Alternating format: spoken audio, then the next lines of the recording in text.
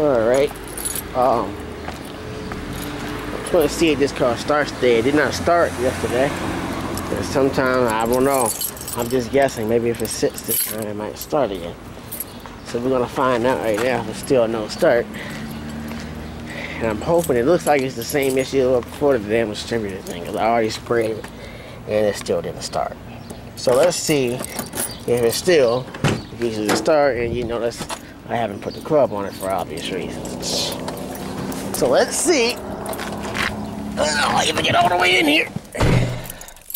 And we'll see if it still does not start. I'll give it 3 tries.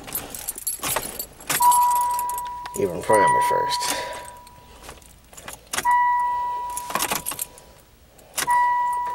Clutch in. Let's see.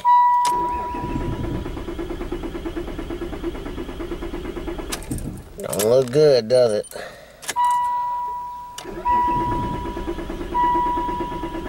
Well, I heard it try. Maybe that was just me. Nope. So it still doesn't start. Okay. Just making sure. Alright. Well, I'll keep you updated on this. See what's going on. I have it towed to the shop tomorrow. Let's see what's going on. But as of right now, because Mommy and Daddy are out of town, I am now stuck driving either that one or... Oh, if I have to go to work, which I got off today, I'll be driving that one, which I've already just finished driving. So, I'll keep you posted on that. Cheetah's doing pretty good. No issues with it, although it does have some noise in the front end.